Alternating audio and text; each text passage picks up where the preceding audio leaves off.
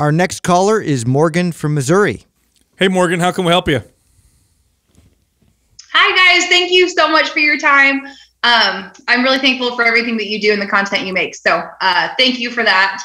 My question today has to do with excessive exercise and trying to cut back on that. So just as a background, I'm a fitness instructor for group fitness classes, and I work out a lot doing that. And so I'm trying to cut back on the energy I give in class because I've recently started resistance training, and I love those results, and I know that that is where I need to be.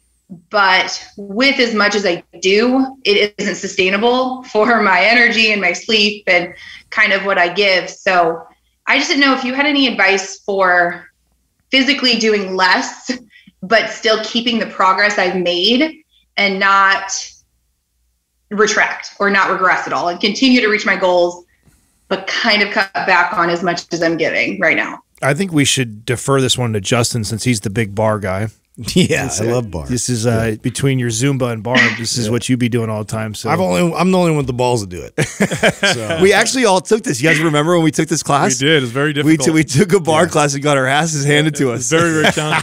Okay, so it's sneaky. You don't expect it, but I do bar and circuit and hit. So during class, I do a lot, but I'm ready to cut back as an instructor and give more to my personal workouts. Okay, so what's that going to look like for you? When you say cut back, how many hours a week will you be teaching and being active in classes? So I am hoping to just physically not do as much and still instruct with, verbal cues and things like that. It'll I teach at least one class a day, if not more.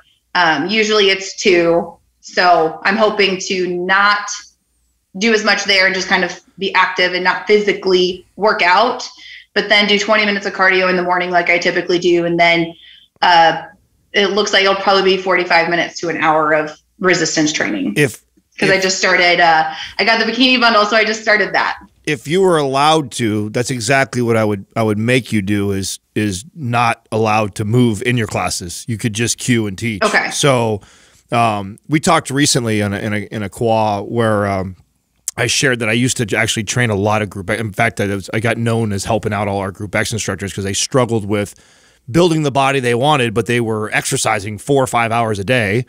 And one of the biggest hurdles I always had was like, I know you love to hype the class and get the energy going and move with them, but you're not allowed to. So long as I'm coaching you, you can't. You just got to cue. If you're gonna have me help you and build this physique and build this metabolism, then we got to back off all this high intensity moving around all day long. In fact, in your 20 minutes of cardio, I would cut that also.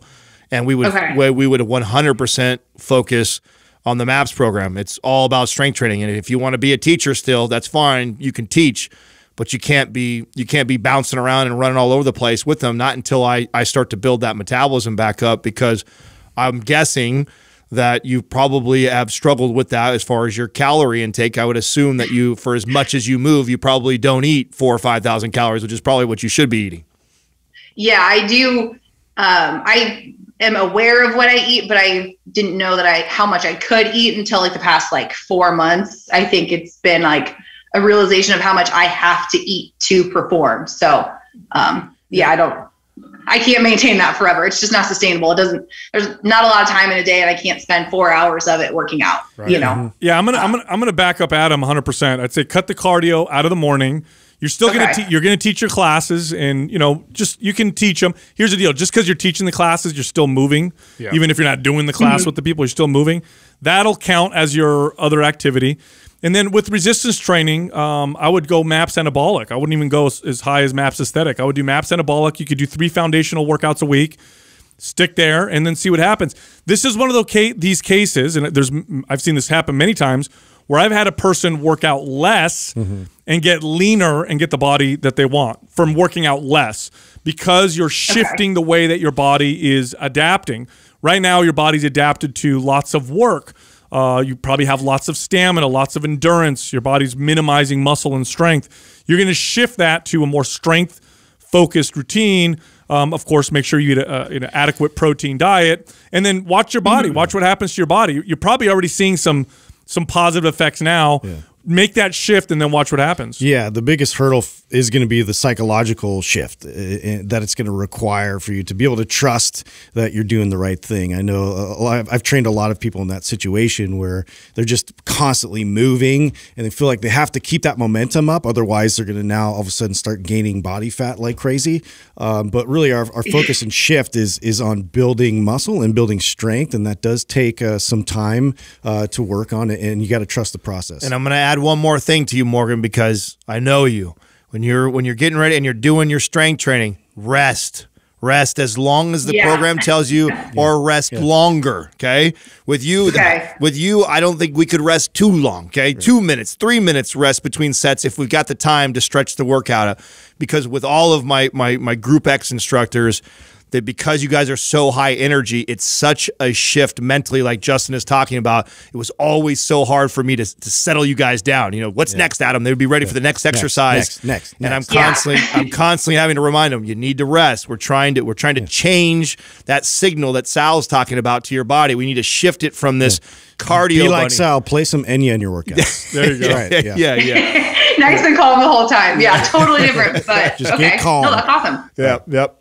And then for nutrition, also, honestly, my biggest thing is I make sure I hit my protein every day. You know, I know how much I weigh, so I know how much I need. But it kind of intuitive, I guess, like the intuitive eating guide is there. So I should just kind of like, right now I don't plan on changing much and just trying to feel what I need. Again, hoping that it doesn't cause me to gain fat or anything. But do you have any suggestions on what I should or shouldn't do in that respect? No, you're doing the right thing. Don't count your calories. You know, if that's fine, track your protein. Yeah, I won't do that. Yeah, don't get stuck on counting macros and calories. Protein's fine. You can keep focusing on that. Okay. Focus on how you feel. Focus on how you feel and how strong you are. Yeah. If you're getting stronger, you're moving in the right direction. Eat when you're hungry, but make good choices, right? So eat when if your body is hungry and you're telling yourself eat, but eat good and make good choices. And also, you know, understand too, if you're building strength, you're going to build some muscle. So, you know, you might notice clothes fitting different. Don't, you know, pay attention to how you feel. Look at yourself. Don't pay attention to the scale. You could go up a couple pounds. Don't think of it like that. Pay attention, focus on the strength and the physique that you're starting to build more than getting hung up on the weight or maybe how clothes are fitting currently, and give it some time. Yeah. And truthfully, I just went to the doctor yesterday, so that's how I know how much I weigh. But like, I'll weigh myself once a month, and since I've started resistance training, my leggings fit better, they're filled out better, and you know, just in general, I think I look a lot better. So I was just gonna keep that, but I won't step on the scale. And, resistance training, you guys, you definitely are right with that. So thank you for helping me keep that mindset when I very easily could have just stopped and not. So thank you. Awesome, no problem. All right. Well, thank you guys. I really appreciate your time. Thank you, Morgan. All right. Yeah, this just highlights why the book that I wrote is so important right now. It's like people just we focus too much on exercise as being a way to burn calories, and we don't focus on the most important thing, which is how is this exercise teaching my body to adapt? How is it signaling my body to adapt? That's the most important thing you should focus on. And most people, if they tell their body to build muscle and get stronger, will get all the results and goals that they want and more. I love, though, how open-minded she is, though. Like the fact, one of the hardest parts about training my clients that were Group X instructors was getting them to shift that. It was like pulling teeth sometimes. Yeah, because it's hard when you're in it. I don't care how smart you think your trainer is or who's talking to you, to convince somebody that they're, the reason why they have body fat or they can't change their physique is because they're doing too much. Yeah. You're burning too much. They're doing real work, and it's hard, and they're sweating, and all of this is tangible. And then to tell them that maybe that's not like promoting what your desired outcome is really tough to handle. Well, I mean, and what happens, what they experience is when they stop teaching as many classes, but they're not doing any resistance training. That's right. They gain weight. That's right. right. And so like, what do you mean you want me to not do as Right. much? I get fat every time I do that. Right, It's like, right. no. We're going to send a different signal while you cut back on that type of activity. Now, That's what's going to make the difference. cool part, though, man, you take somebody who's got the motivation, the discipline, like a lot of group X instructors have, and you can get them to shift it. a 90-day transformation. Like you don't even believe. you can build an 180 degree. Yeah, you can build an incredible physique for someone like this if you can get them. And I feel like she's in the right place, right? She's already asking for that advice. She's open-minded to shutting down some of that stuff. If she backs off of all the high intensity while she's teaching class and lays off the cardio and then just strength trains like a MAPS and a ball 3 day a week and eats when she's hungry and feeds herself well, she'll change that physique. Totally.